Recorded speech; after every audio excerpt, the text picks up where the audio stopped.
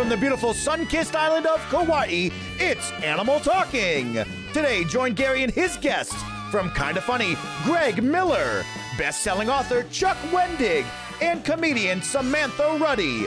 And now, because he's way more handsome here than in real life, here's your host, Gary Whitta.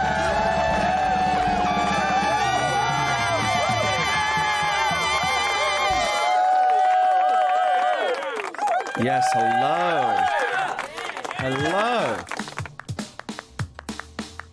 My goodness. Adam. How you doing? I'm good. How are you?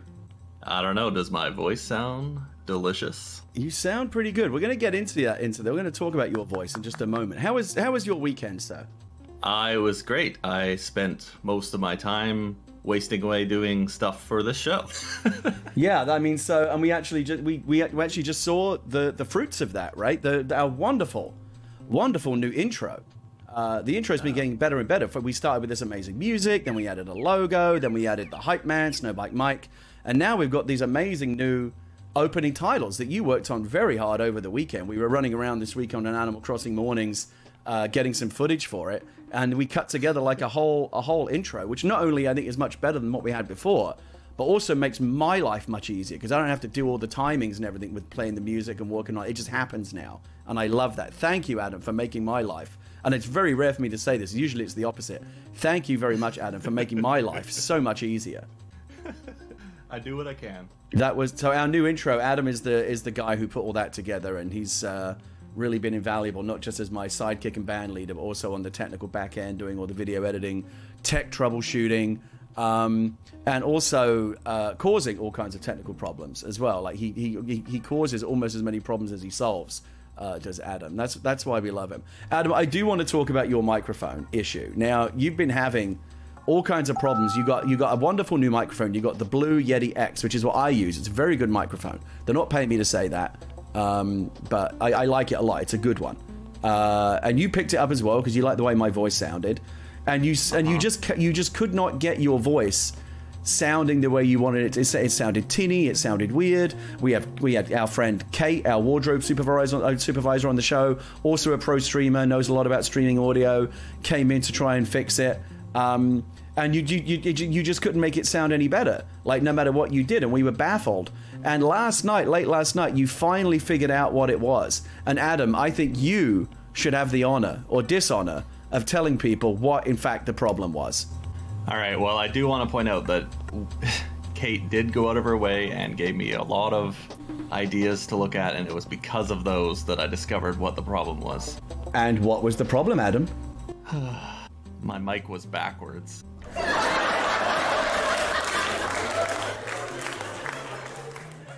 Yeah, your mic was facing the wrong way around, wasn't it, Adam?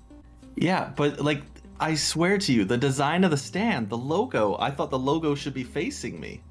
The logo should be facing you. The point is that it wasn't. No, there's a logo on the mic and there's a logo on the stand. Okay, so you're putting this on Blue microphones, the good people at Logitech? Is that what you're doing? That's exactly what I'm doing. So you thought that the volume knob should be facing away from you, basically, right? No, I didn't think that far into it. I just thought that... now it makes sense. Like, of course, you want the volume knob here, so I can adjust it on the fly if I need to. I'm not going to drag this out, Adam, because it is very embarrassing for you, and it's unfortunate that you have to talk about it on the show in front of all these nice people. So I'm not gonna drag you through the mud on it. I might bring it up once, maybe twice more every couple of hours. Let this go. You'll definitely let this go. You listen. Everyone's allowed to make a mistake.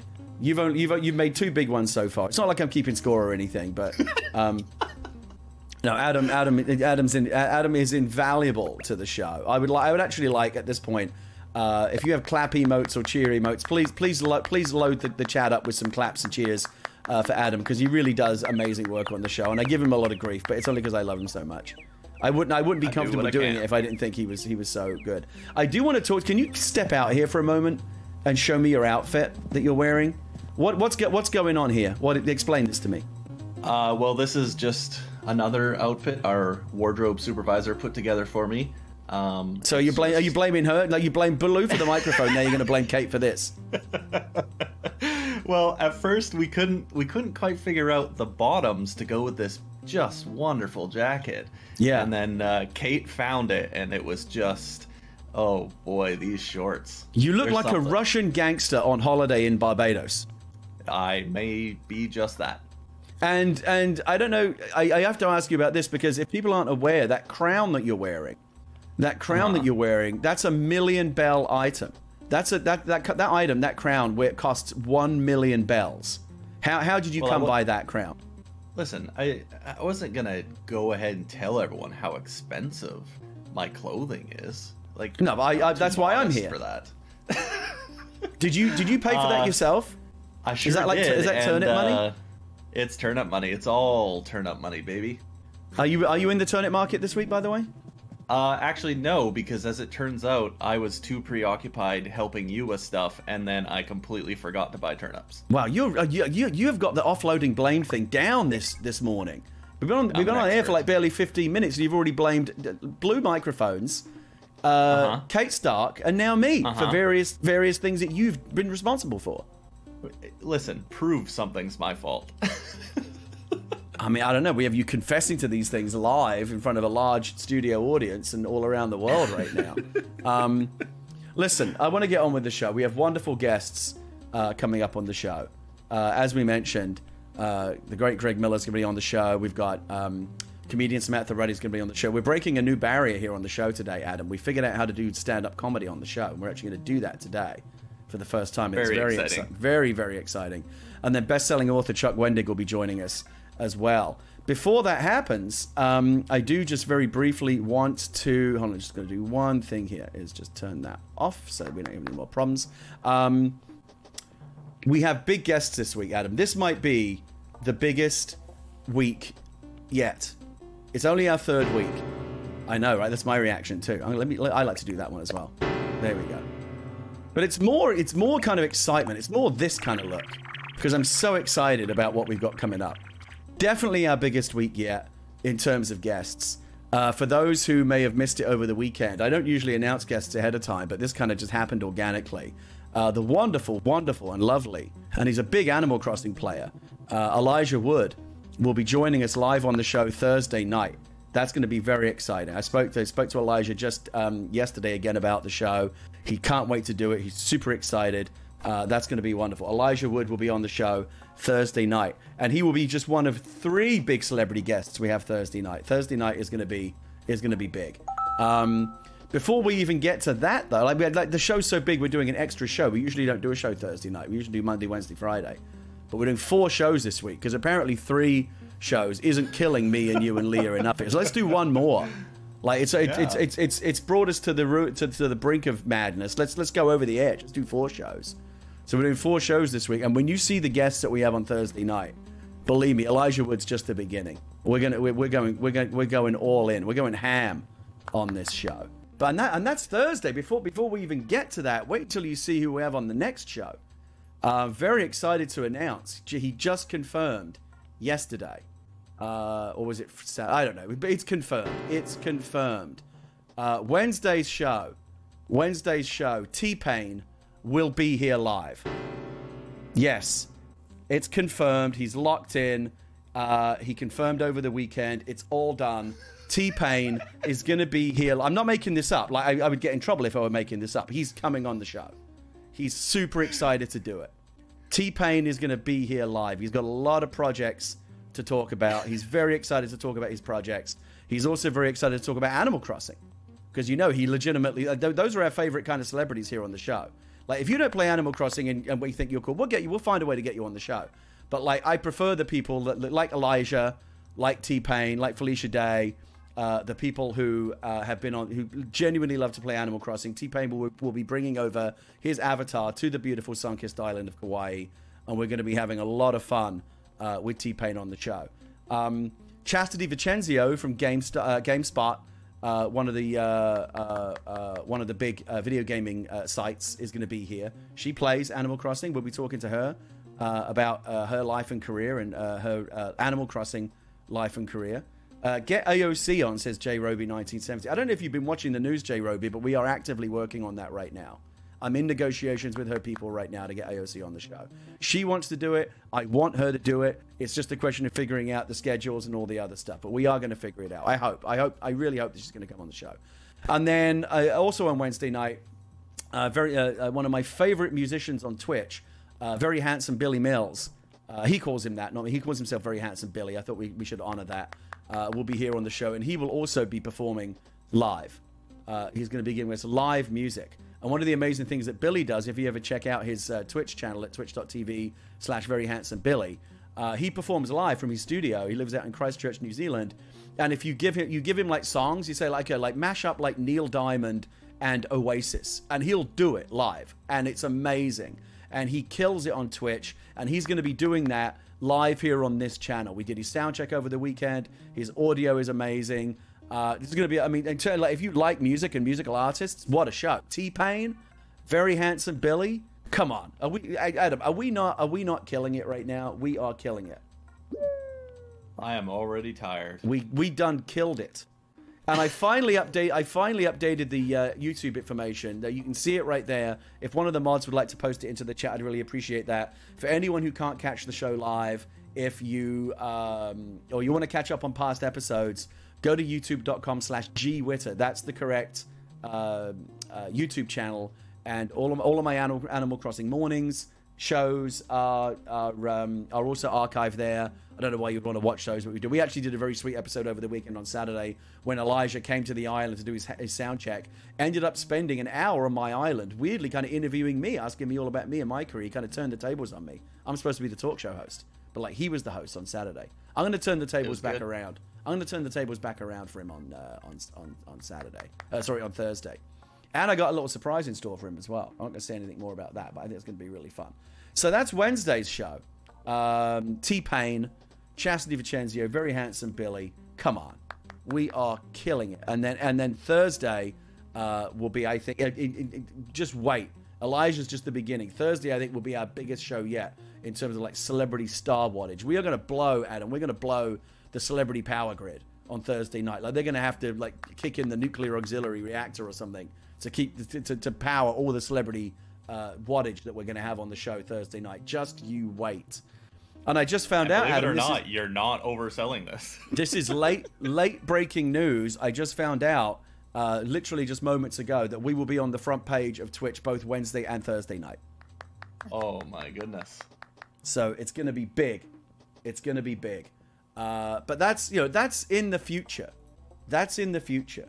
And it's I'm very excited about all the things we have coming up in the future. But more than anything, I'm excited to get to our first guest, who, if he's paying attention, as he should be, is positioning himself at the top of the stairs right now. And actually, Adam, I need you to position yourself out of my goddamn way. Thank you very much. Okay.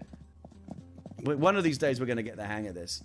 All right, I'm behind my desk. I'm where I want to be. I want to welcome to the show, and he's going to come down the stairs in just a moment. Adam will be. We have a very new, sophisticated system here now, where we have two different channels in our Discord. We have a green room where the guests hang out before the show, and then a live show channel, so they can kind of chat in the green room, be up behind the scenes. And then when they're ready to come on the show, Adam pulls them into the live show channel where we can actually hear them live on the show.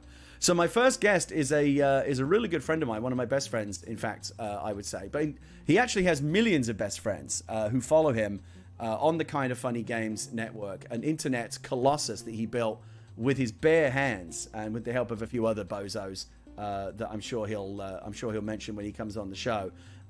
Former host of Up at Noon on IGN, former recipient of some kind of award. I'm sure he'll tell me. I mean, there's no way he's not bringing it up when he comes on the show. Some kind of big award at the trending gamer or something like that. Like, I guess he was cool a couple of years ago. People thought he was cool. They made him the trending gamer. Greg, goddamn you, get back up the stairs. What is he doing? What is he doing? You asked. This is not what I wanted. This is not how I wanted it, Adam. Oh, why is he down here? Is he's typing something? I will pull the plug on the stream. I swear. I swear I will shut this show down. I will burn it all to the ground before I let Greg steal my thunder. I'm not letting him speak yet. That's why he's typing. Why chat yell at me? Well, I can tell you why I'm yelling at you, Greg, because you came down the stairs too early. Will you please go back up the stairs? Please behave yourself. I don't ask for much. Look at this. Are you watching this, Adam? Are you watching what's going on? Yeah. Greg, are you going to go back up the stairs or not? I'm not pulling you into the voice channel until you go back up the stairs. I can at least control that aspect. What's he doing? What the hell does he think he's doing? Is he even controlling his character, or is like Portillo doing it? Now he's sitting on the couch. I'm not ready for you on the couch, Greg. Trust me. I have got more patience than you. I will wait out the whole 2-hour show. Hey, look, I'm finally in the right chat room so I can talk to you. Adam, did you let him do that? I pulled him down here. Why? So you could tell him off. Greg. Yeah. Please get. Okay, let me put it in language you'll understand. Please go back up the stairs so that I can give you the applause and all the adulation that you do. Is this my camera? Is this the camera I'm supposed to be using? Hey, everybody, it's me, Greg. Oh my god. It's me, Greg. I'm on Gary's show. What a shit. I'll go back upstairs. I'll talk to you in a second. Please go up the stairs. Please go up the stairs. Adam, I told you this booking was a mistake, didn't I? How many times did I say to you that I'm going to regret doing this? My first guest is the creator of Kinda Funny Games, former host of Up at Noon on IGN, and the recipient of the Trending Gamer Award at it was Jeff Keighley that gave him the award. So like, what's it really worth? Like, if Jeff Keighley gave me an award, I would put it straight in the trash. I take that back. I would burn it. I would set it on fire. Then I would throw it in the trash. Then I would drive the trash out to a remote location and bury it. That's what I would think of a reward from Jeff Keighley. That's my honest opinion. That's what you did with your copy of After Earth, right? You know what, Greg? Let's just get this. Like, you know what? I'm starting to feel like the sooner we get this over, the better. Ladies and gentlemen, please welcome Greg Miller.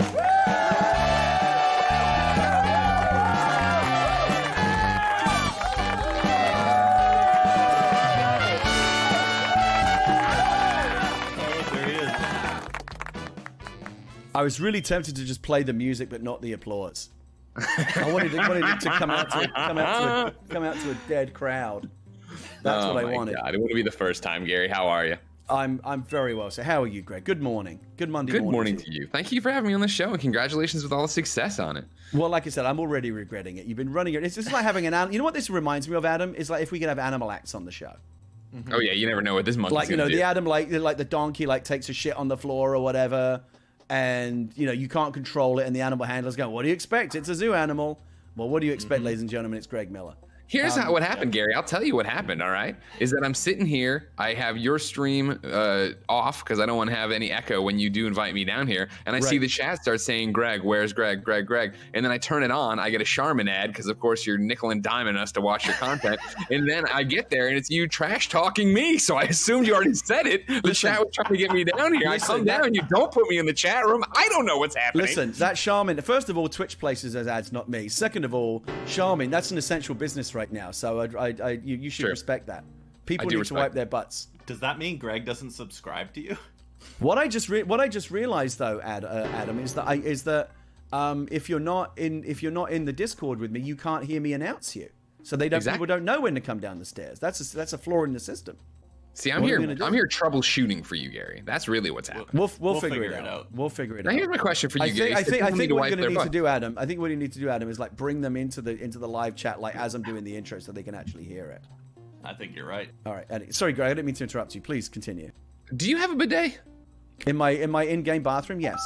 No, in your house, your real house, where you in real life. No, I actually don't think I've ever used a bidet in real life. Really? Wow, you're missing out, dude. This is something you'd like. Do you recommend them? Do you like them? Very much so. Yeah, I fell in love with them in Japan, of course, and then just a couple months, I guess, actually right before the pandemic broke out, Jen ordered us a tushy, so now I got one here at the house.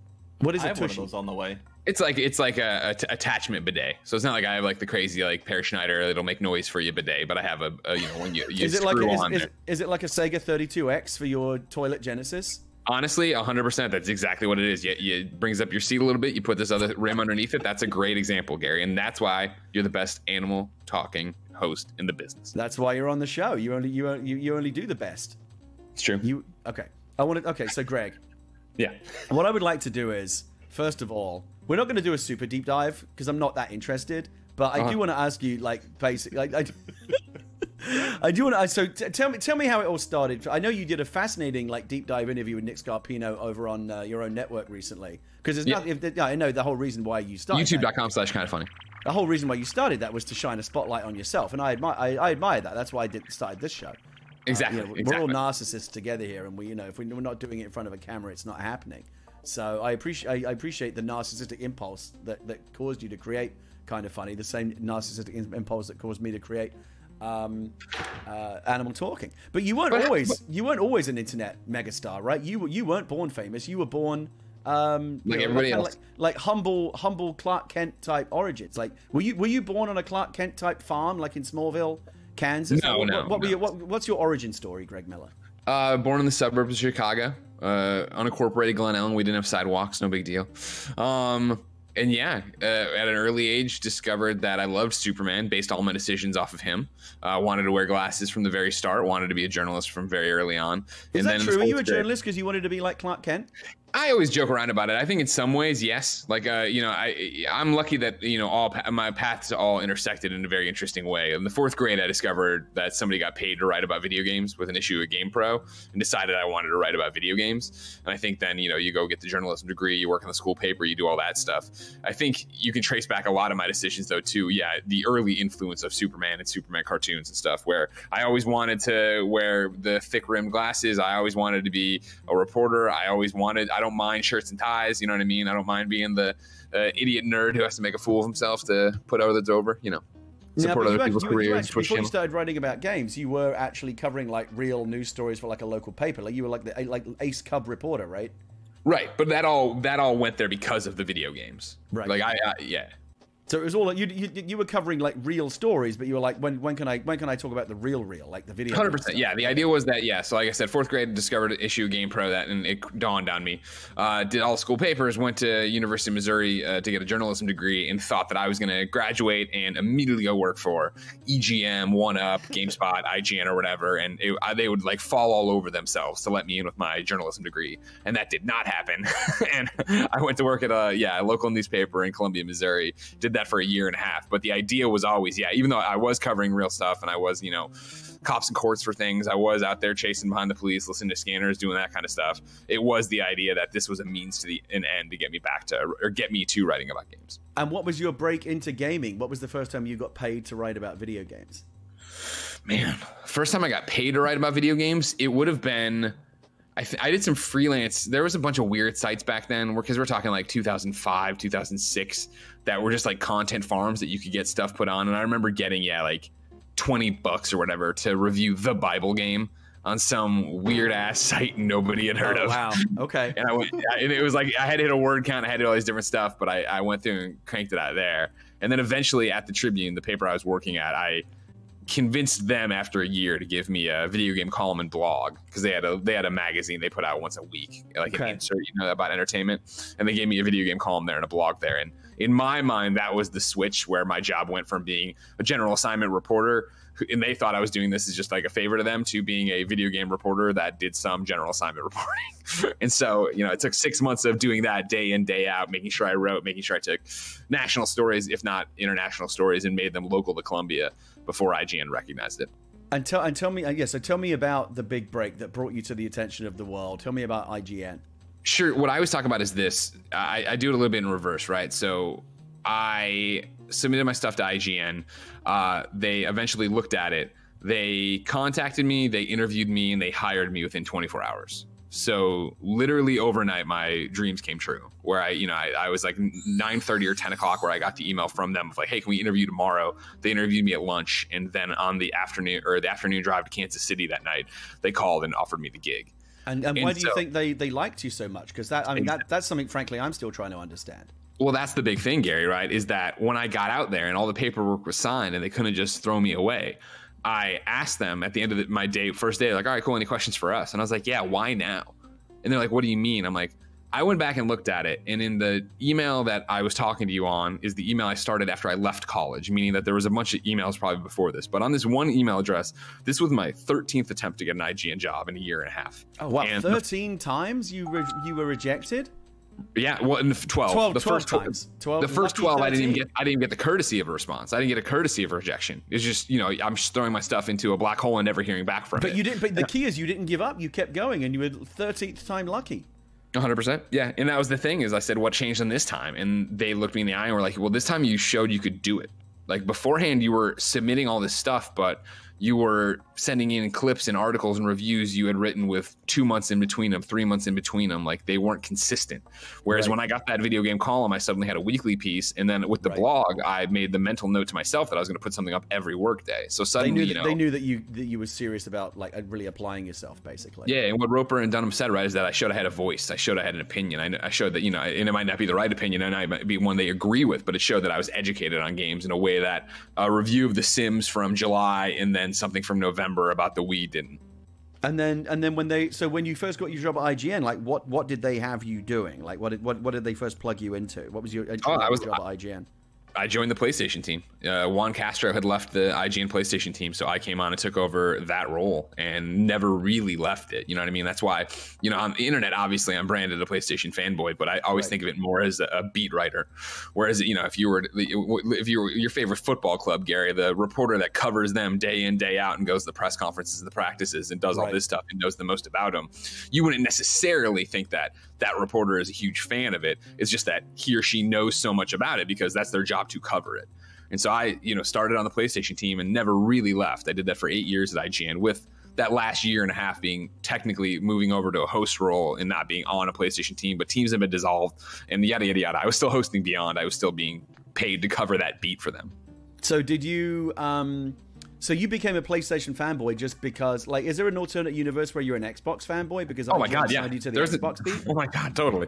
There's an alternate universe, and again, fanboy is such a fun thing to throw around when we talk about like perceptions. But like, I think I'd be a super educated Ryan McCaffrey type if I had been hired for the Xbox team. I think if I had been hired on the Nintendo team at the time, I probably would have quit because come on, the Wii. But come on, they're all getting excited for a Mad World. Wow. Get out of here. What if I was on the PC team? Oh my god, I can tell you about your Radeon cards and your ray tracing right now. Or God, I won out. I won the lottery here.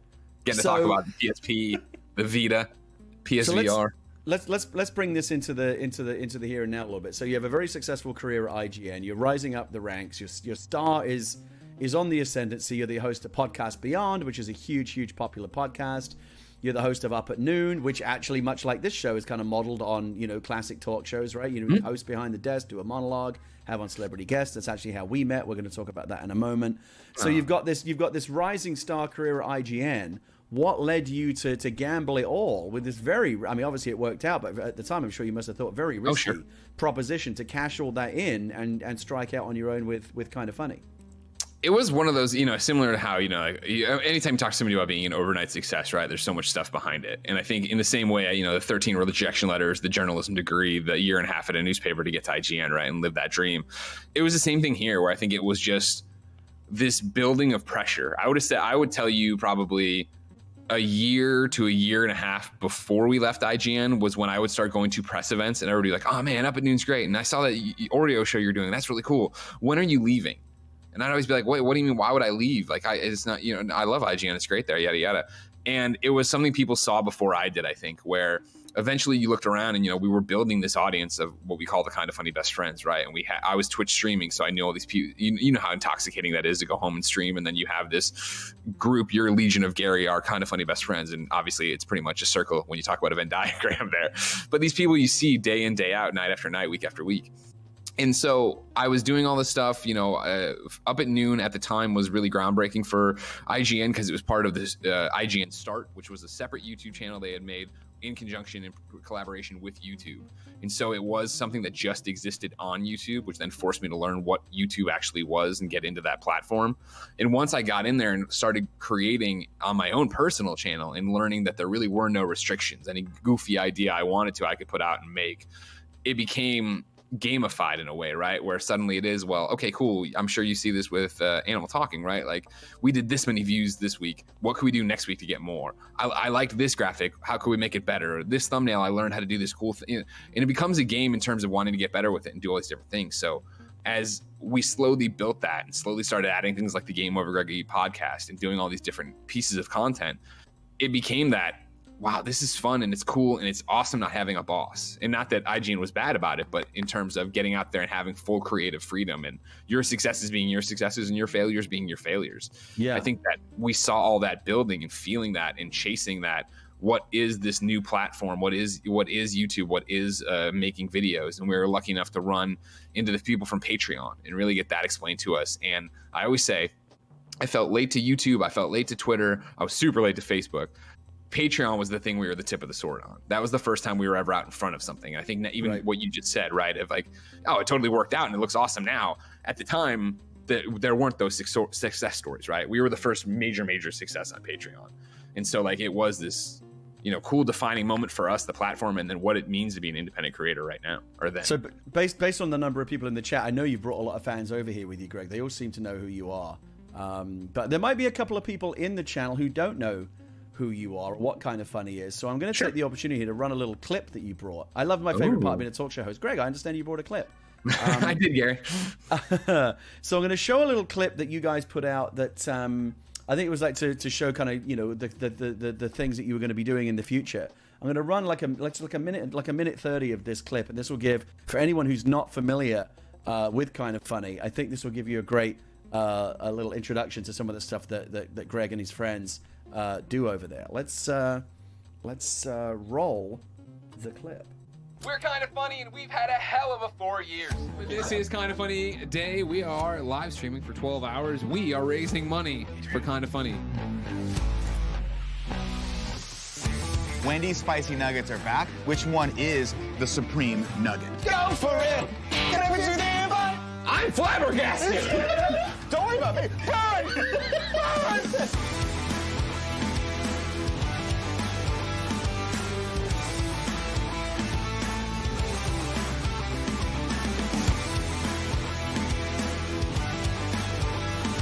Why is it always me? Welcome to Screencast podcast. That caught me totally off guard. We want to throw Tim Gutty's 30th birthday roast. After the things I wrote about you, if any of you throw me a roast, you're dead to me. Welcome. It's nighttime. This is right love, time. sex, and stuff. Love at first text. Now that's real. That's our cool friend, Wilfred L. Anthony Rapp, Cameron Cuff, Chloe Dykstra, Brian W. Foster, Luke Smith, Kieran Gillen. The legit boss, Sasha Banks.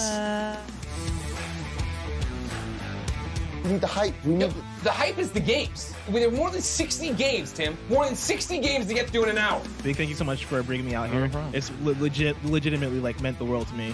Robots, robots, robots, robots, robots, robots, robots, robots. It's going to be their very first time actually doing stand-up comedy. Not even a fucking receding hairline on this dude. Thank you very much. We are back, and guess what? We're going to show you some easy meals. This is the point of making pizza, Greg. Sure. But we want to do so much more.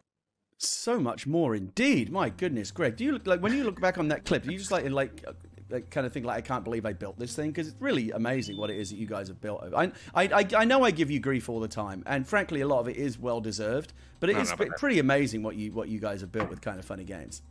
Thank you. Yeah, like I think you talked about it. That video is from our we do a Kind of Funny Day every January, which is basically the reset of like, all right, cool, here's year 5, here's what we're doing, here's who we've hired, here are what the new shows are, here's our new plans for Patreon.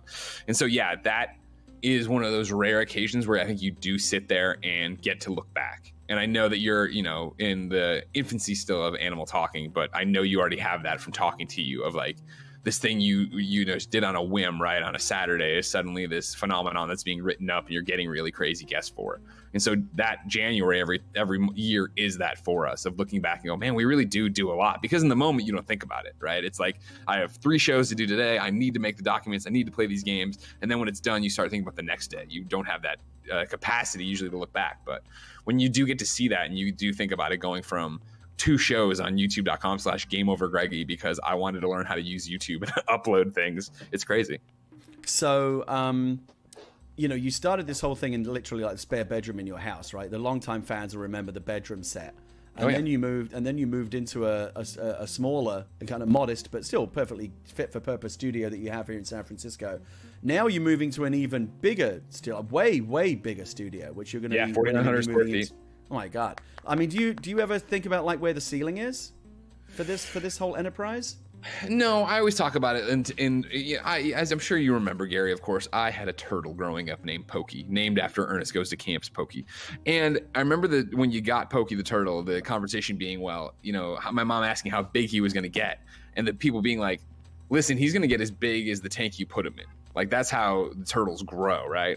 And so I always think about Kind of Funny in the same way, where, you know, right now the upstairs or above a comic book shop retrofitted apartment we all work in is at maximum. That shell can fit no more people, right? Because, you know, we're lucky enough to be 9 full-time at Kind of Funny, let alone contractors like yourself and, you know, Fran and Imran coming in on a day-to-day basis, let alone guests coming in for the Borderlands show or just a games cast, that we need the space. And so moving to this giant brand new studio that we're literally building from the ground up on the inside, I don't think about a ceiling for that until we're bumping up against the walls there. But our whole thing too is like, the special sauce of us is that we are your best friend. Like the Kind of Funny best friend mantra, right, isn't BS. It is. Do we curse on the show, Gary? You can if you want. I mean, I don't. I didn't ask you ahead of time. I'm not going to go out of my way to. I was just wondering.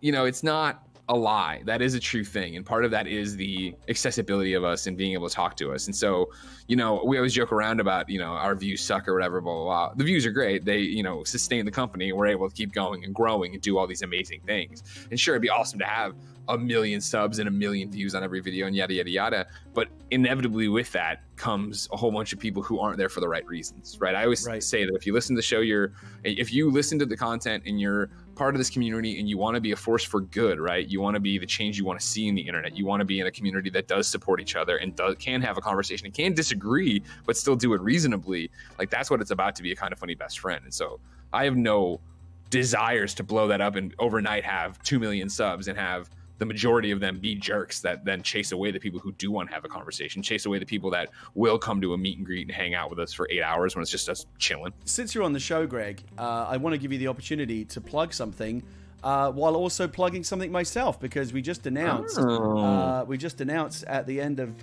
last week that you and I finally are collaborating on something very cool. We've been working on this for a while, and we weren't able to talk about it for a while, but we finally did get to announce on Friday that you and I are working on a project in which I got to fulfill a dream, and I know you, me for sure, got to fulfill a lifelong dream. We actually wrote a real Batman and Joker comic for DC Comics, and that's coming out in about a month from now on June 9th. June 9th, yeah. Where you are going to be, Greg, a published, no longer just a DC Comics fanboy, but an actual real-life DC Comics writer. Do you feel like that's sunk in for you yet? Or maybe will it be like when you get the comic in your hands? When's going to be the moment? It'll vary. I think it's going to be it's going to very much be when I have the comic in my hands, right? When we can page through to our story, kill the Batman, and see what's up with it. Like, that'll be the moment. And I think, you know, we announced it on Friday, or, you know, DC announced it on Friday, and to see the reaction from that and how many people understood that, like, yes, you know, DC goes literally with me as far back as I can remember, and actually be here now, you know, being able to say that, yeah, with you, I co-wrote this Joker story is insane, let alone for it to be in the 80th anniversary, you know, super spectacular. And like I was talking to you earlier about when we announced it, right, of, hey, it's going to be next to all these amazing writers and artists that I, you know, have read and adore. Like Tom Taylor has a story in this, right? And it's like, I adore Tom Taylor's work, and the fact that we're sharing a byline or whatever, right? That we're on the same. And when you open up these spectaculars that are like an anthology of smaller stories, you see everybody's names laid out along with their stories, and the fact that I'm going to be able to take a photo of that is so crazy. So I'm dropping the link right now into the chat of the YouTube video that Greg and I dropped on Friday morning to announce it, and you can actually see us talking about the comic, the Joker comic. It's called Kill the Batman. As Greg said, it's part of the 80th anniversary Joker 100-page super spectacular. DC Comics is putting it out June 9th. It's sold out almost everywhere, Greg. I went online and tried to grab myself some copies in case DC, you know, forgot to send us our free author copies. Yeah. And it's sold out everywhere. I told you James got us, right? Yeah. So we have a good friend at Isotope Comics who's going to hook us up. But like, I'm not even going to bother posting links. If you want to go look for it, Google it. Your local, always support your local comic book store first. They will do delivery. They'll do curbside pickup. All kinds of opportunities to get it. You can obviously, of course, either get it digitally or online. Mail order. See if you can. Today's the last day that comic shops can order it. So yeah, if you have a comic call book your shop, comic book store today and tell them you want Gary Whitta and Greg Miller's 80th anniversary you know, Brian Azzarello and Scott Snyder and these guys. No, we don't care about them. We care about Gary and Greg writing the Joker. Very, very excited about that.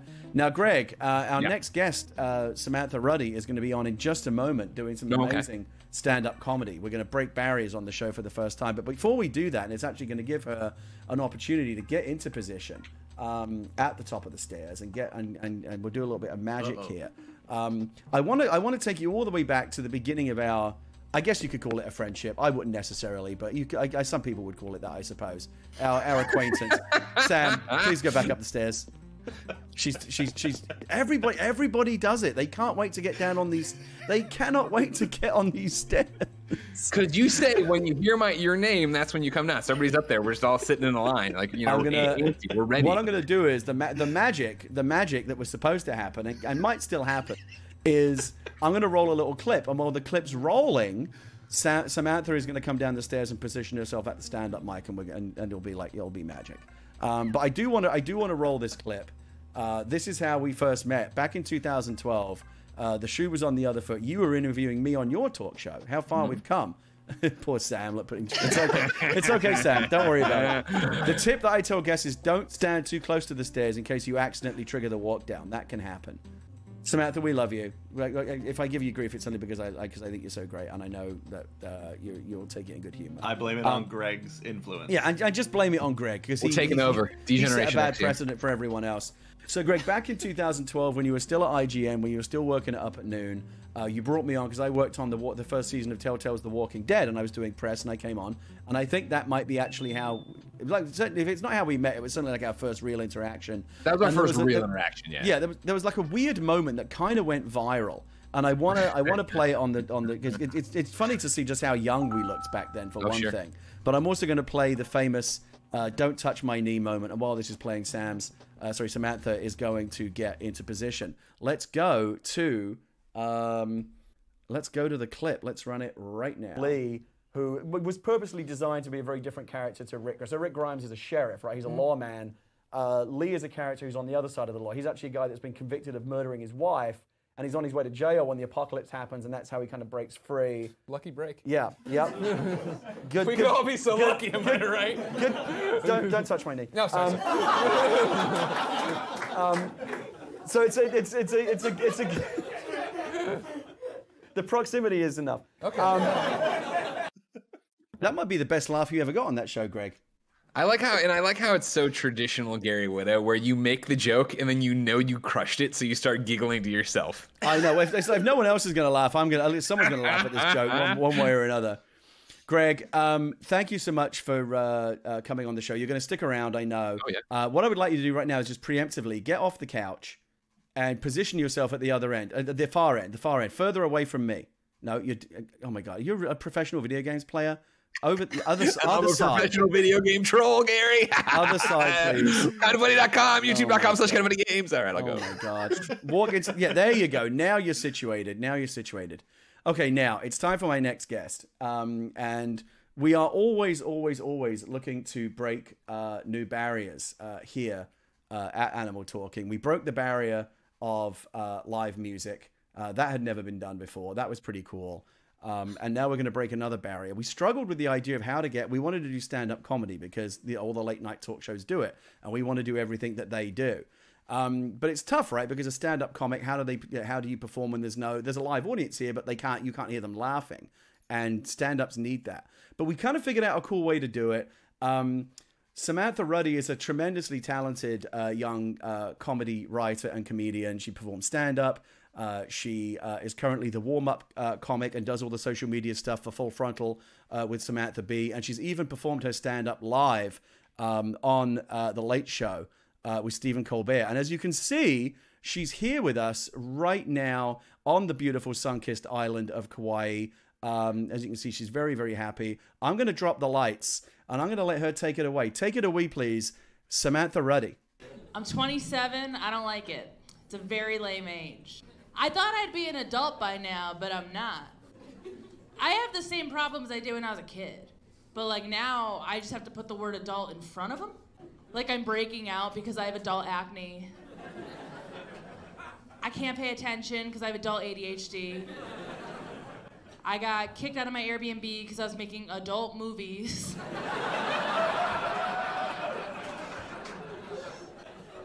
I direct. We need more women behind the camera. I'm not good at being an adult, and like I can pinpoint the exact moment where things went wrong. My senior year of high school, we got to pick electives. I chose to take philosophy instead of money management. To this day, I cannot balance a checkbook, but I do know nothing about philosophy either. People are like, why is your credit score so low? And I'm like, can one truly score your credit? They can, it's 500. I don't know anything about money. I don't know anything about sex. My mom gave me the worst sex talk of all time.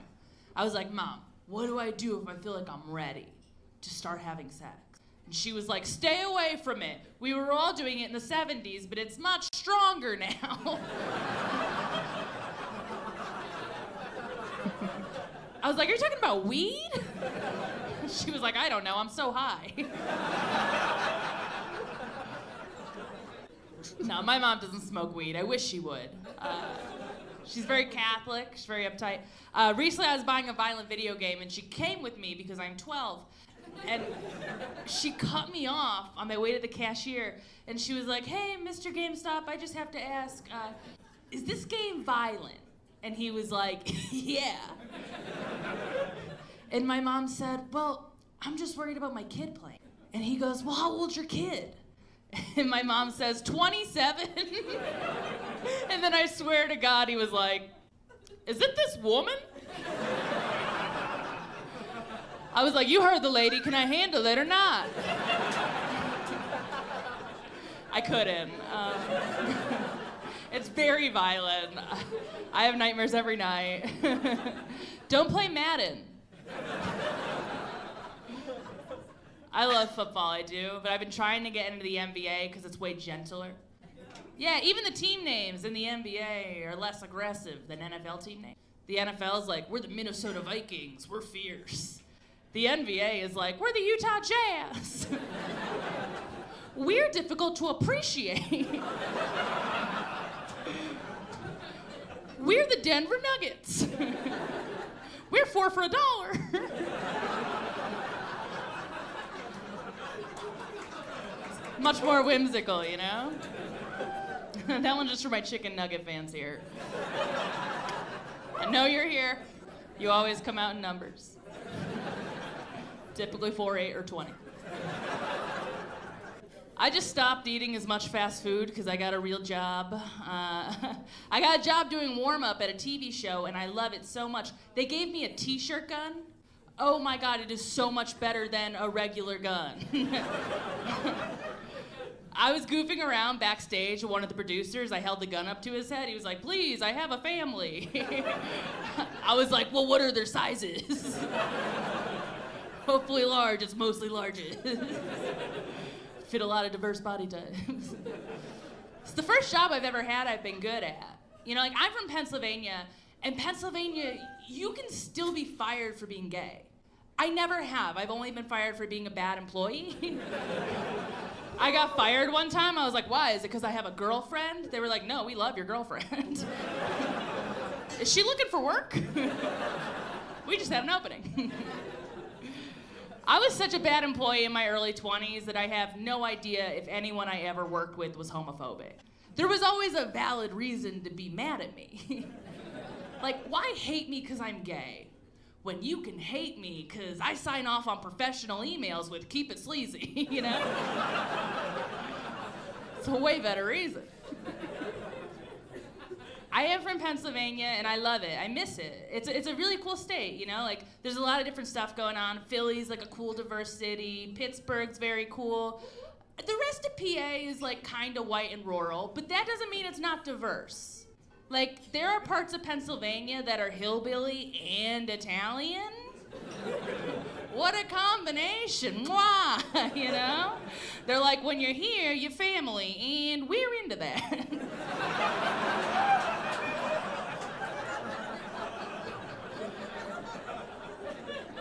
so I'm moving home. Samantha Ruddy, ladies and gentlemen. Samantha Ruddy. Let's give her a big round of applause. Thank you so much. Samantha, please come and join us over here on the couch. Greg, move over. Greg, you need to be on the edge of the couch. It's a cedar. The sprinkler better. No, Greg, Greg, you can sit on the couch now. Now that she's seated, you can sit next to her. It's okay. Everything's fine. Everything's okay. Thank you. Samantha Ruddy, thank you so much for joining us on the show, and thank you for performing that comedy set. That you broke a barrier. You may have made history here as like the first kind of virtual stand. I don't know, who knows, but like we just did virtual stand-up comedy live on our cartoon talk show, and I thought that was amazing. Thank you so much for that. Is she there? Is she there? Can we hear her? She's gone. She's left. She's left. Please come back. I know. Here she is. Hello. Hello. Can you hear me? Yes, I can hear you now. There we go. Yay! Oh, thank God. I was so scared. Thank you. Samantha, everyone in the chat was in hysterics during your stand-up set. That was great. Thank you so much. So much for having me. It was so weird and fun. I loved it. And this is so sweet. You actually rehearsed over the weekend, right? Because what we actually did there was it was a clip from what we actually ran was the audio from a live stand-up show that you performed last year back in the before times at a place. I believe it's a place called Comedy Works. Where is that? In New York or LA? Where did you perform that? Denver, opening for my friend Mark, and I had a tape that I had been wanting to post, and then I was about to post it, and then Gary talked to me about coming on the show. So I was like, oh, let's just play the audio from that, and then I'll have my little guy do a bunch of emotions. And you actually listened to the audio over the week. I'm like little emotions. You actually rehearsed this, right? You listened to the audio and you practiced like the little emotes to kind of time the emotes in with your audio performance, right? This morning I woke up early and I was just listening to my set and figuring out what worked for the emotes. I love it. I love it. I got to say it works really well, and I have to give you credit, honestly, for coming up with the idea. My idea was just to bring a clip and we'll just show your 5-minute stand-up clip, and you were like, shouldn't I stand behind the mic and you play the audio? And I was like, oh my God, you're a genius. Like, you can have a job on this show right now. Like, I didn't think of that. I might be the smartest woman in the world. You might. You're extreme. Oh my God. I mean, that it's become extremely obvious to me, just in the short time you've been on the show. So Samantha, that was great. I couldn't find the couch. we broke comedy boundaries there. We're reaching the parts other talk shows cannot reach. Tell me how you got started in stand-up comedy. So or just I've comedy always in general. been sort of, I've always been kind of a little comedy nerd, and I used to do improv when I was in high school. I did sketch when I was in college, and I'm kind of selfish. So when I tried stand-up, that's what really stuck. And what was it like? You know, so I'll give you a confession. I went to see Tracy Morgan live a few years ago before he was in his accident. You know, I'm obviously thrilled that he's recovered fully, but like before that. We saw him here at Cobb's Comedy Club here in San Francisco, which is quite a famous comedy venue here in the city. And he was hilarious, and I was so impressed by his performance that I actually got a bit of a comedy bug. And for like 1 minute, thought of like messing around with like stand-up comedy and doing like an open mic or something. But it was terrifying, and I didn't even know where to start. Like, where do you start? Like, do you remember the first time you got up? Was it like an open mic? Like, what was your very first experience in stand-up comedy like? Yeah, so the first time I ever did stand-up, I was in college. I was about 20 years old, and there was a little coffee shop right off the Syracuse University campus that did open mics. They were mixed, so they had like music and comedy and spoken word, and every now and then just a guy who came in off the street. It was a little intimidating, but it was very like low pressure because it's just like a college coffee shop. Right. So I just wrote like what I thought was 5 minutes of jokes, was probably actually 3. And then I went up, I did them. It didn't go badly. And I was like, oh, I'm gonna keep doing this. Yeah. Right. And then where did it go from there? And then at what point do you start to think like, okay, maybe this is what I want to do now as a living. I can make a bit of money, and maybe this could be my career. Honesty, like I was like a tech person at the time. I was going to school for IT, and I was thinking that what I was going to do was be a front-end developer, get really into like startups or some like very exciting thing when I was like 21. And I realized that I hate coding and I'm bad at it. So just like you, Adam. Like, what else could I do? Yep, just like me. I was like, oh, this is very bad. So I was like, well, what else do I know how to do? And it was pretty much just comedy. So I was like, all right, well, I'll do whatever in the daytime. Like, I've done a million weird jobs. I've been customer service. I've been a dog walker. I have worked in tech. I've been a temp. And then I would do comedy at night. And then in the last couple years, I've finally been able to start making a living at it. And I don't know if for reference, Go on. Reference, it's been about 8 years. So it took a while. I don't know if you consider it this, but it seems like it is to me. I guess like the big break was when you actually got, and this is why I love having you here, because like you come from the real world of late night comedy. Not only do you work for Samantha B, but you actually did appear on the real Late Show, the real Late Show that Stephen Colbert inherited from David Letterman. You actually got to go on that show on CBS and perform your stand-up set live to Stephen Colbert's audience. How did that come about, and what was that experience like? Coolest thing that has ever happened to me, and possibly will ever. It was just like an amazing thing to be part of like such an institution. Like to like, you know, Colbert is like amazing, obviously, and the Late Show itself as like an institution. Like when we were in the Ed Sullivan Theater, like my dad and I started crying, and my grandma. I can only imagine. Yeah, my grandma like didn't understand. She was like, "What? She did fine." It was very funny. How nervous were you before you went out? Scared. I was so terrified. I had a shot of whiskey before I went up. Oh, really? I was so shaky. Yeah. My girlfriend was with me, and that really helped, having someone who I'm just very comfortable with. I had a couple really close friends, my friends and comedians, Luke Moniz and Kate Willett were backstage with me, and then my friend Louisa came by. A whole bunch of friends came. That helped out. I really think that like the thing that got me like ready and like okay to do it was just how many times I ran that set. The booker for Colbert had me run it at least 50 times. Seriously?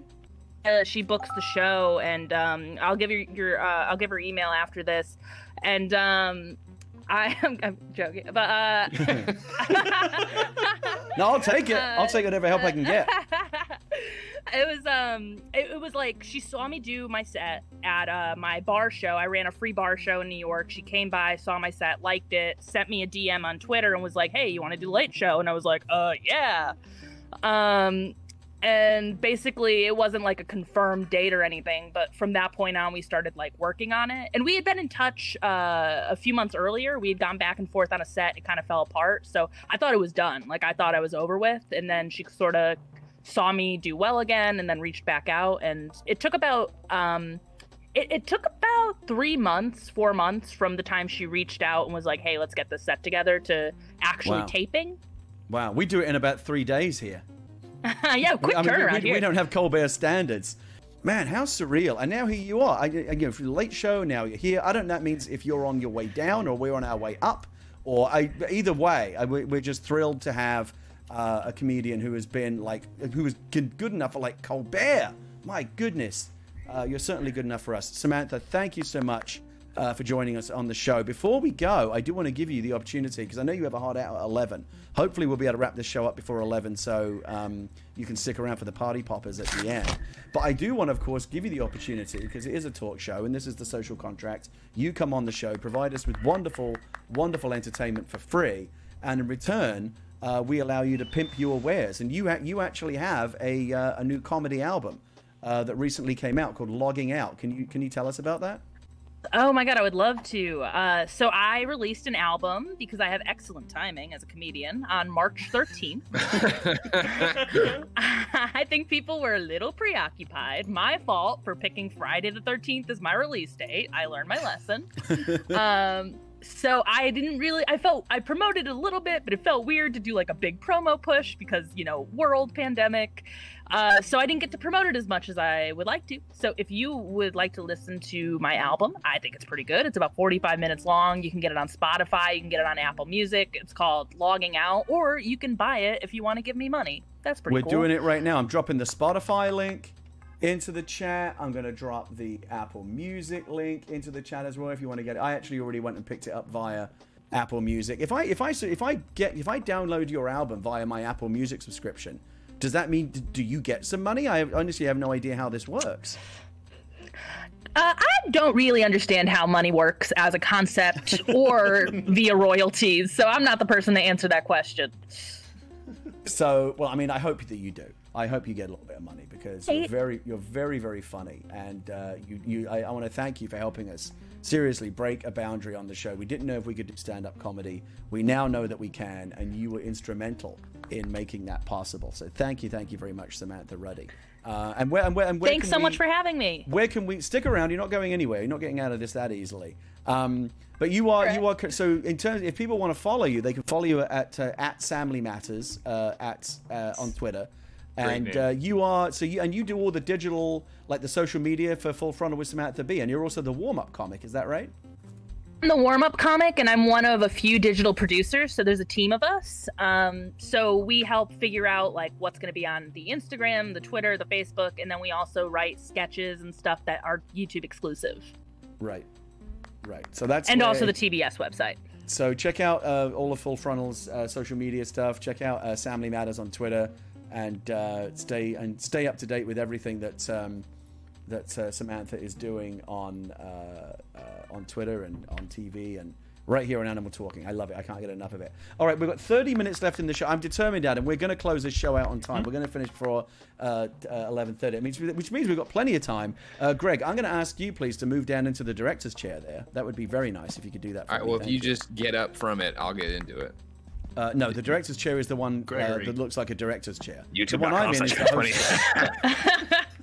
chair. And Samantha, Greg, if you wouldn't mind moving further down the couch to free up position A for Chuck, who's going to be next on.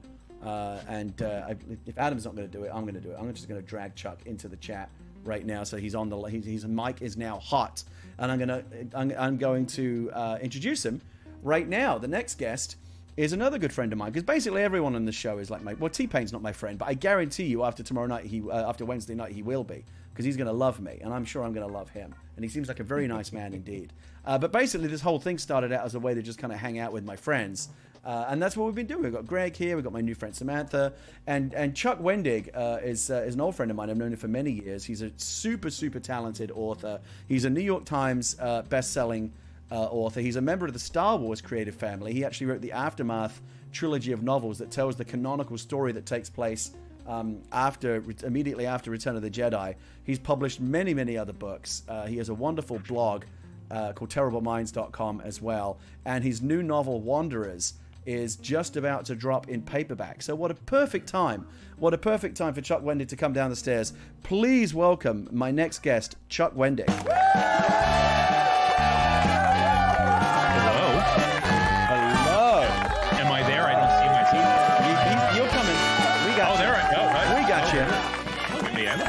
That's not me though. Do people know that? That I'm like a Westworld host. Yeah. You're much. Everyone in this game is far more handsome in real life than they are in reality. That's why we do it here. Now, Chuck, this is not your. This is a little bit of behind the scenes here. This is not your avatar. We had problems. You had some problems with Dodo Airlines this morning, I understand. I did, man. It's just like there was not enough social distancing on the plane. It was rough. This is what happens when you hire your family. Like Wilbur and Orville. I'm sure they wanted to give each other jobs, but I don't know. The family business airline doesn't necessarily strike me as the best idea. So we had That's some why problems. They go extinct. Yeah. Yeah, exactly. No wonder they're extinct. We had some problems getting you on the island, and so Adam, at the last minute, built a avatar for you that we could get onto the island more easily.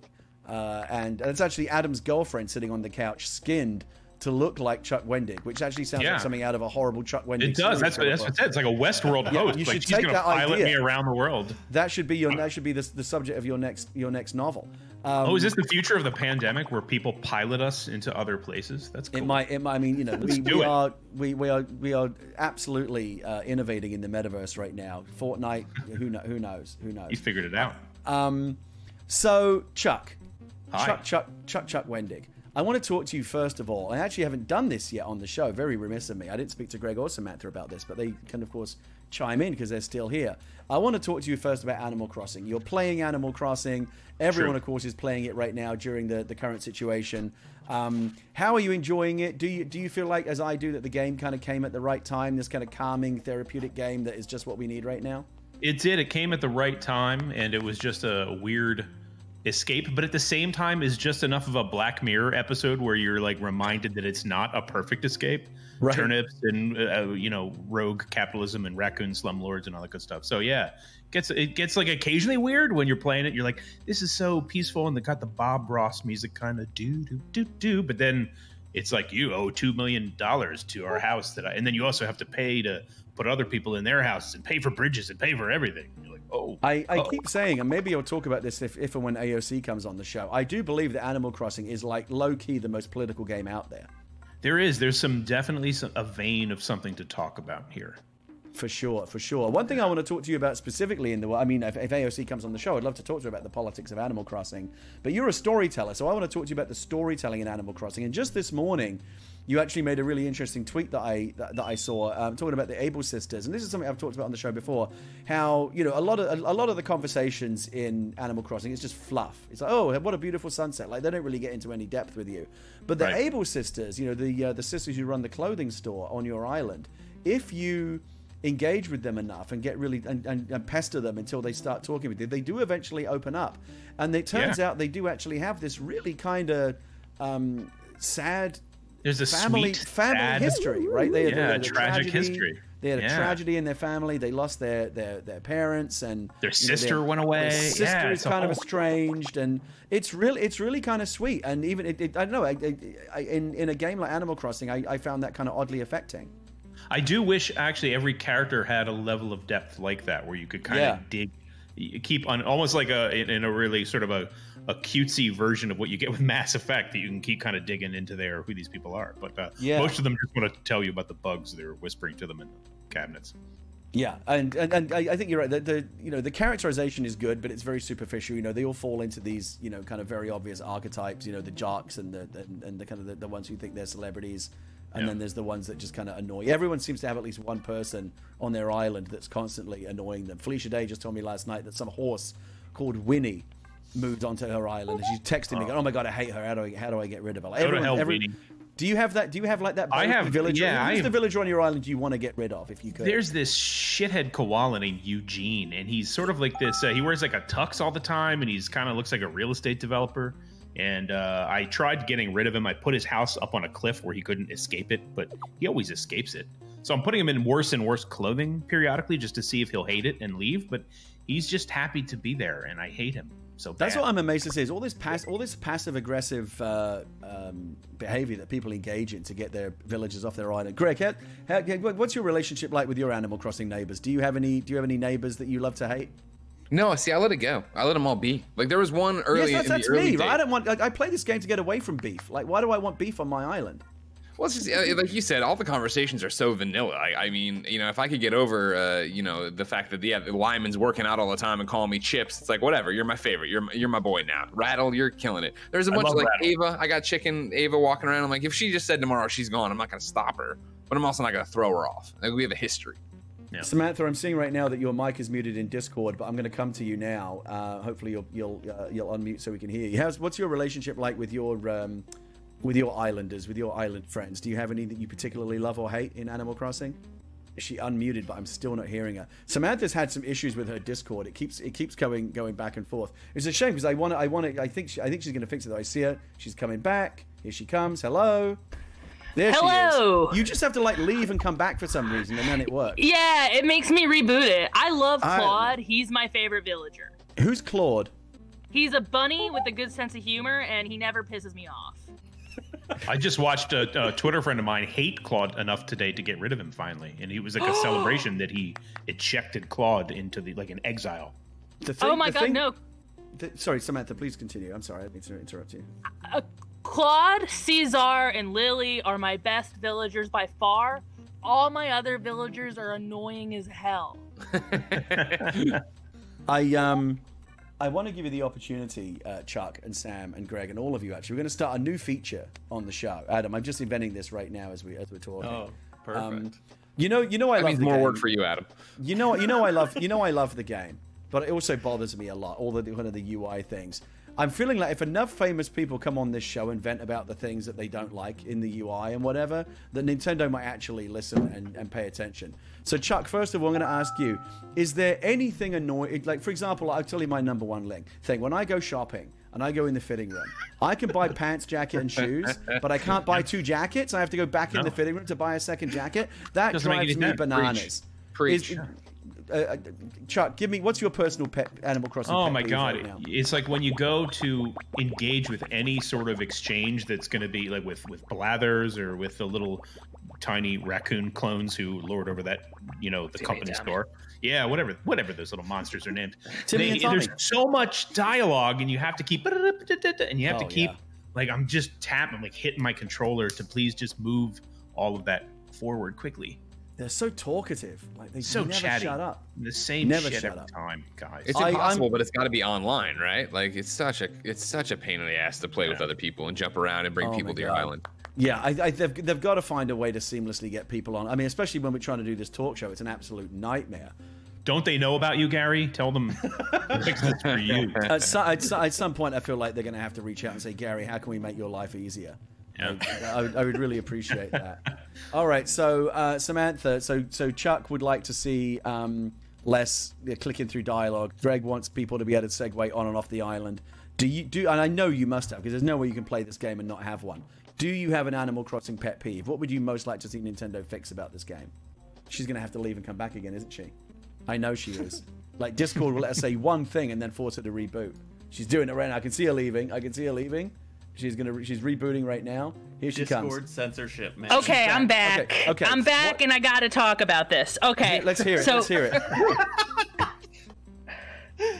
I have a list. I have like a whole board behind me with just things I am annoyed on with like red yarn connecting them. What you said about the clothes drives me nuts. I'm dropping like 6,000 to 7,000 bells a day on clothes over here. Okay, I'm on track to be bankrupt. I got 2 rooms in my house. They should be rolling out the red carpet for you at Able Sisters. They should be. I can't get 2 jackets. Are you kidding me? What is that also, about? I hate the Blathers the owl. Like, dude, he has to stop freaking out every time I bring him a bug. I'm just gonna start selling him, dude. It drives me crazy. I just want to dump a cup of bugs on his head, just like you eat mice. Like you're gonna freak out about a bug? You're an owl. Like, sorry, I am loud. I'm so loud. I'm so sorry. I'm just heated. Thursday child. I'm heated. Chuck, I could talk to you all day about your career, but because the show started late, and because we were hard out at 11. Is that exciting? I don't think. I'm gonna have to find a way to condense your career right down. But what I do want to do. The thing I want to talk to you about the most is, of course, your new book. What you wrote, this amazing book. We talked about it. You and I actually did kind of a pandemic podcast thing recently. We did. Talking about, creativity, during the lockdown. And you wrote a book called Wanderers, which is about a strange kind of pandemic. And it dealt not only with the actual pandemic, but all of the things that the pandemic caused, like the media reaction, social media, how people responded to it, the political kind of social response to the pandemic. Looking back on it now, do you feel like you were kind of oddly prophetic? Did you feel like you got looking at what's saying? Oh my God, I totally called that. Like, do you feel quite? Yeah, like all the stuff was. I feel like it was stuff that mostly you could predict pretty well if you paid attention to both history and sort of just the news. But the one that got me was in the book. There's an artificial intelligence called Black Swan that predicts the part of what's coming. And in our reality, there was an algorithm called Blue Dot that predicted it. And I was like, well, that's weird. It's 2 colors. It's like blue and black, and it's a BL color also in 2 words. Monosyllabic. Yeah, and I was like, oh no, I really did unleash something. And actually, it's weird because in the book there's a sort of an almost Animal Crossing component. I don't want to spoil anything about it, but so there's definitely I did some things that I unleashed. This is maybe my fault, so I'm sorry. So the book recently came out. Well, actually, like a year ago, July. Yeah, it's still okay. Oddly, still people are reading this kind of book in this situation. And you've already got a TV deal lined up. Can you tell us anything about what's happening there? Sure. QC Entertainment, the people who are in part behind Jordan Peele's Get Out and Black Klansman too, a great film. They were really hot for it, and in a way that a lot of my books have gone to various deals, and sometimes you feel like they don't really understand it. It's fine. We'll just sort of massage our way through it. But I definitely feel like Wanderers is one of those things where they have a mastery of the material, and it's always nice to be included in these conversations as if they care about what I think, which they shouldn't, because I don't I have any idea. I don't make TV, but so it's really cool. Yeah, we're very lucky. And so and your appearance on the show is quite timely. I'm dropping the link into the chat right now, and I'm going to go over there and show it. Wanderers is just about to come out in paperback, right? It is, yeah, big old beautiful paperback. May 19th, so in just 8 days from now, you'll be able to go get Wanderers in paperback. And it's not as heavy as the hardcover. I was going to say, how many pages is it? This is a massive. It's 800 pages. Yeah, the hardcover you can kill it. You can kill a dude with it. This one, I think you could wound a dude. If that's a value to you for books, but I feel like it is trauma. Yeah, because even if you don't like the book, you're like, I can still hit somebody with it.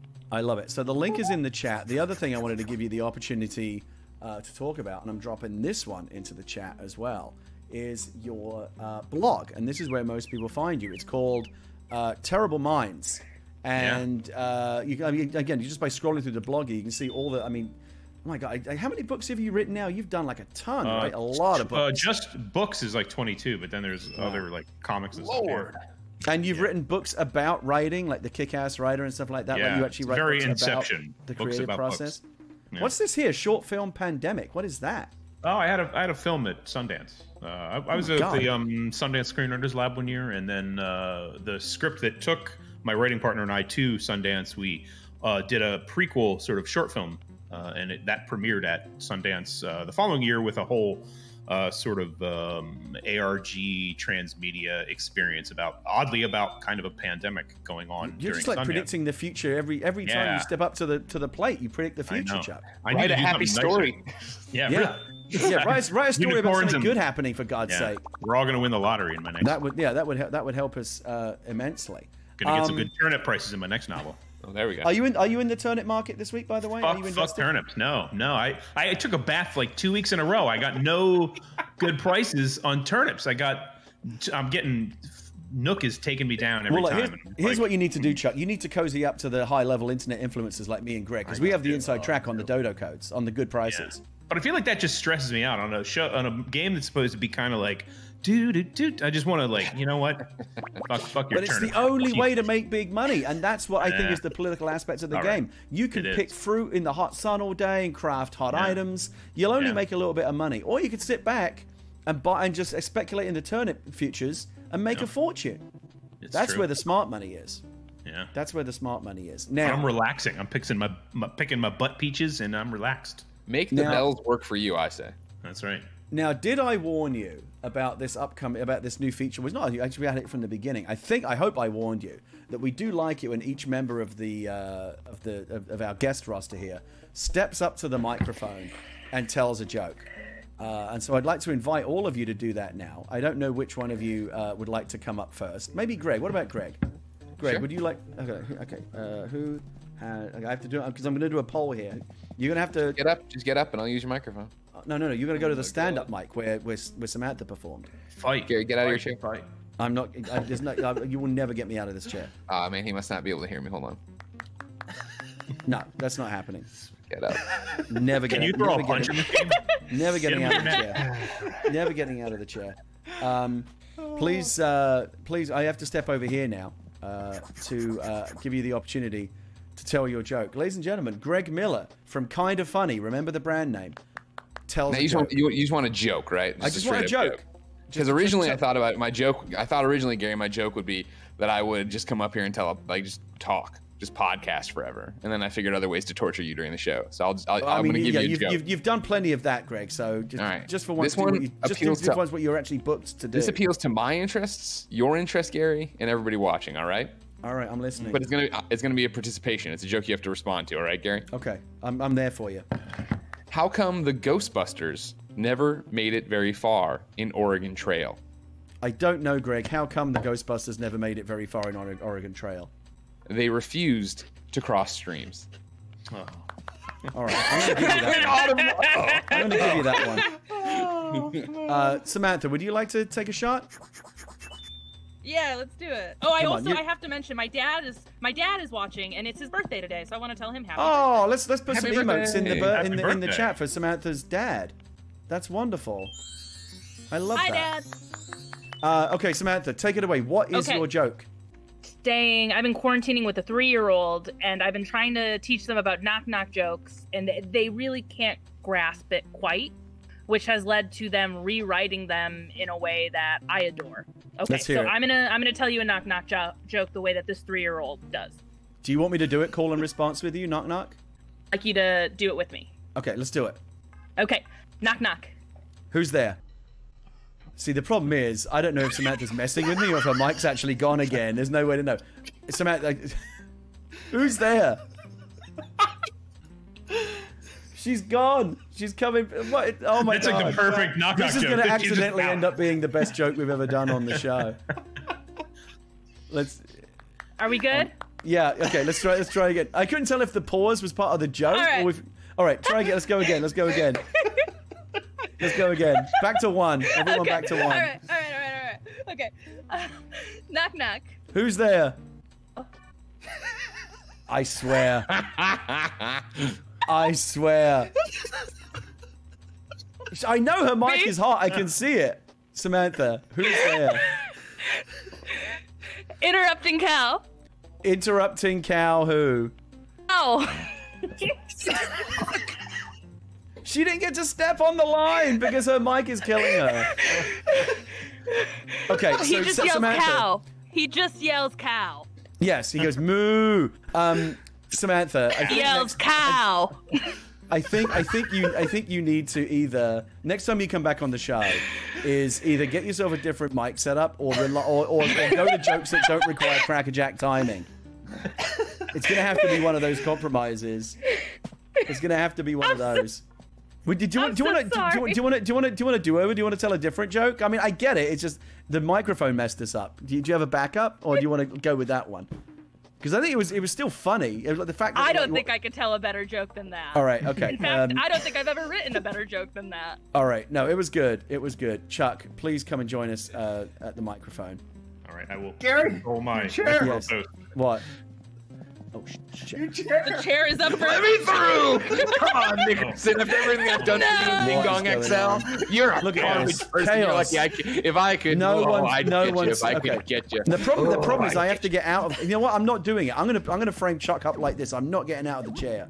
If I have to frame him this way, because I know that someone will sit in my chair. I'm not having it. Chuck Wendig, professional writer.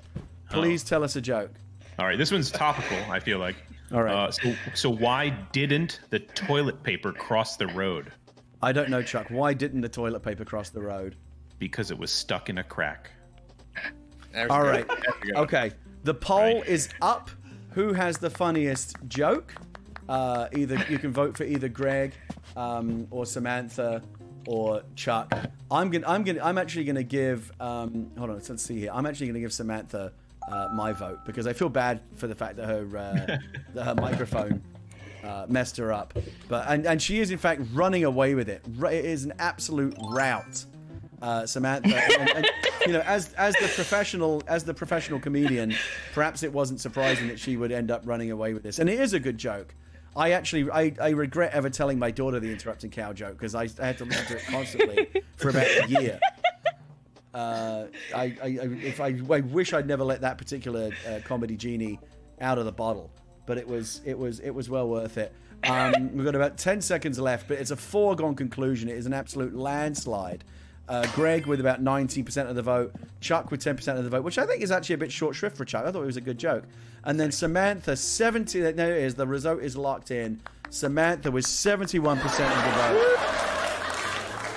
Congratulations, Samantha. So much. This is an honor. You've bested them. You delivered a killer stand-up set. a killer type 5, and then you came on and bested all these professional. The guy from Kind of Funny and the New York Times best-selling author. Their bodies lie chopped into bits.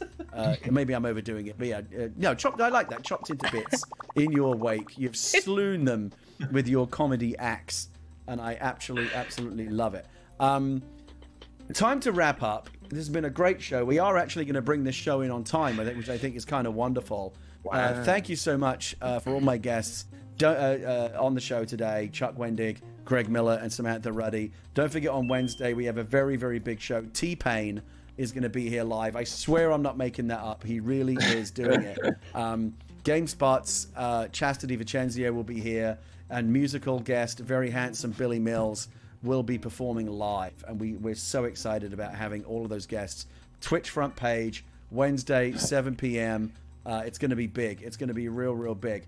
But for right now, we always raid someone at the end of the stream, so don't go anywhere. We're gonna do that right after the show ends. Adam, if you'd like to please relocate yourself so I can get to the front of the thing here.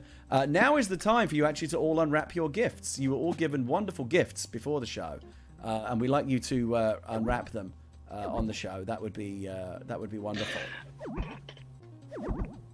You guys get the hell out. Get off the couch till you move. Getting off the couch would be a good start, sure. We're trapped in this That's definitely the way to go, is get off the couch. Look at that golden axe. Oh yeah, I love my golden axe. It's one of my favorite items in the game. So if you're unwrapping your gift right now, you will discover to your delight that we have provided you with our traditional show gift here at Animal Talking. It is the raccoon figurine, the Tanuki, the worst object, absolutely the worst object in the game. Please take it home, treasure it, re-gift it, do whatever you want with it. I just don't want them in the studio. That's why we give them away. I just want them out of the studio, and this is a good way to get rid of them. I would now. Samantha has gone early. She's shot early. That's fine. I'd like to invite you all now to take out your premature. Sorry. Take out your party poppers. Adam's gonna have to do it for Chuck as well because he's controlling his avatar. But Tanukas do get me hot. I'm good for that. The raccoon is. Samantha, if you could also please just stay exactly where you are.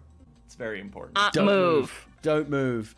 I'm going to invite you all to blow your party poppers on 1, 2, 3, go in just a moment. Then I'm going to roll end credits. Then we're going to roll. And Adam, we're actually going to get out of here on time. Isn't that amazing? I can't believe this is going to happen. It is for the first time, we're actually going to run under 2 hours. We could have run much longer, of course, because our guests were so interesting.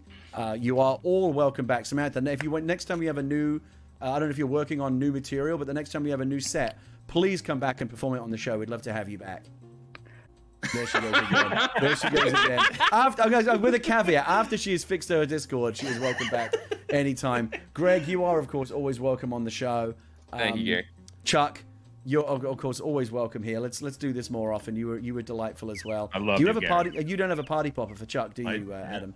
No, just kind of a last minute thing. So Chuck, everyone's going to look like a party. They're going to have a party popper, except poor Chuck, who's going to be a party pooper because he's got no party popper. But we're all going to blow him right now. Thank you so much for joining us. We'll be right back here. I ordered a new mic. Okay, thank you. Oh, you did? Wonderful. And look, so Samantha, I said, next time you have more material, you have another set, please come back and perform it on the show. We'd love to have you back. Absolutely. Okay, I would love to. Thank you. Okay, party poppers on 1, 2, 3, go. Samantha's put hers away. That's okay. Give it another try. There we go. We got there in the end. Yay! We'll be right I guess I have to eat the cracker. We'll be right here, back right here, Wednesday night, 7 p.m. Don't go anywhere. We're going to raid right after this. But for right now, on behalf of myself, my band leader, Adam Nickerson, executive producer, Leah Witter, and all my guests, Samantha Ruddy, Greg Miller, and Chuck Wendig, thanks so much, and we will see you next time.